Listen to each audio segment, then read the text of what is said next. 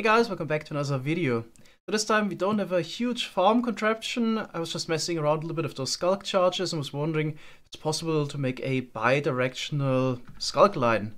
So here we got a Sculk circuit where the charge goes around clockwise in a circle.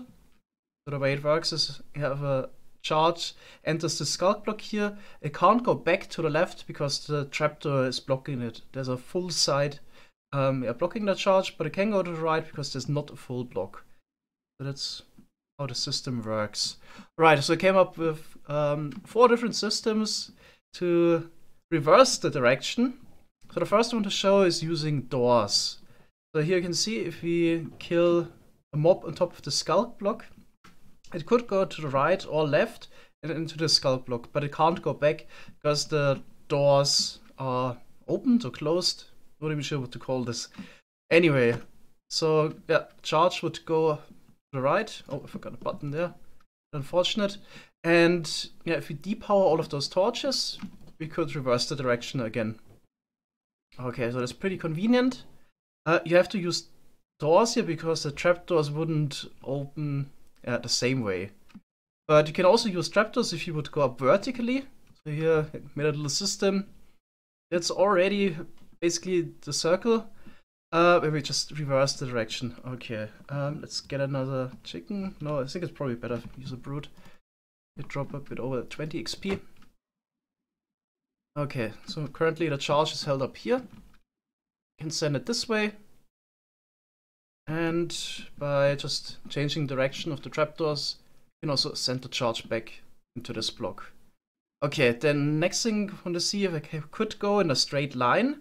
And that's definitely possible, but it's a bit hard to see. It's probably better if I show this with the vertical line first. You actually need to use stairs. And, well, in order to basically change the direction of the stairs, you just need to push in different set of stairs. So that's the idea here. If you look at this, here the charge can go up and then left, go through this way. And here with those stairs, it can only go down. You can go right, down, left, and so on. And you can just combine both directions if you just switch out the type of stairs you're using. Alright, so let's check it out here. So the charge goes to this block here. And if you push in the other set of stairs, it would go back up. I'm just placing honey blocks here on the side so it couldn't spread sideways. Okay, and I also got the horizontal version here.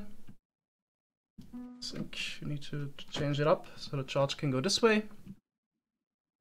And by pushing in the other set of stairs, yeah, it can go the other way as well. Alright, and yeah, with all of this, so not too hard at this point to make a circuit where we can change direction. So now it's going clockwise. When I flick the lever, just change the direction of the trapdoors. It would go counterclockwise.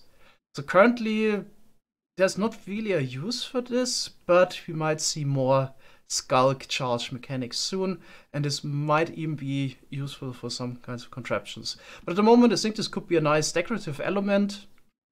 If you maybe hide the other blocks a little bit better in the redstone, this could look pretty neat. So far, I'm really loving the Sculk block mechanics, and I'm really looking forward to what else we can do with it in the future. Thanks guys for watching, and see you next time. Bye bye!